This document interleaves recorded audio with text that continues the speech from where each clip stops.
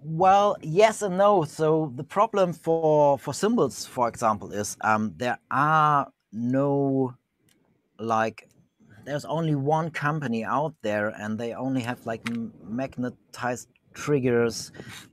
So I'm actually later in the video we're gonna see. I'm for my hi-hat I'm using a really cheap piezo, which is like coming for $10 for 5 pieces or something.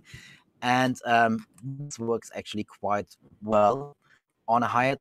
You just tape it onto the hi-hat. And so in some cases, if you're playing hybrid drums and at some point you need to somehow try out things yourself. So there's not like everything is not set yet, or always a product for there. So you have to do some DIY experience here as well. If, for example, if you want to get trigger signals from your cymbals.